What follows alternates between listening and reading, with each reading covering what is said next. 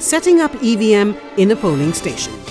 Place the balloting unit or units in the voting compartment and the control unit on the table of the presiding officer or third polling officer. Now switch on the power of the CU. The EVM is now ready for the actual poll. The polling officer allows the voter to vote by activating the start button on the control unit. The busy lamp starts glowing. The voter goes inside the polling enclosure and makes his selection.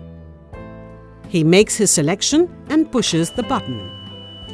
A shrill sound follows, showing that his vote is registered. During the polls, if a voter expresses his inability to vote using the EVM or is confused, the presiding officer can explain the process using the cardboard model of the BU supplied to him.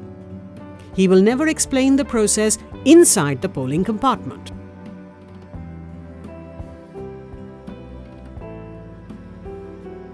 He will, however, make inspections of the BU from time to time in the presence of the polling agents and when there is no voter inside the compartment to prevent any mischief like pasting paper or tapes on the names of the candidates.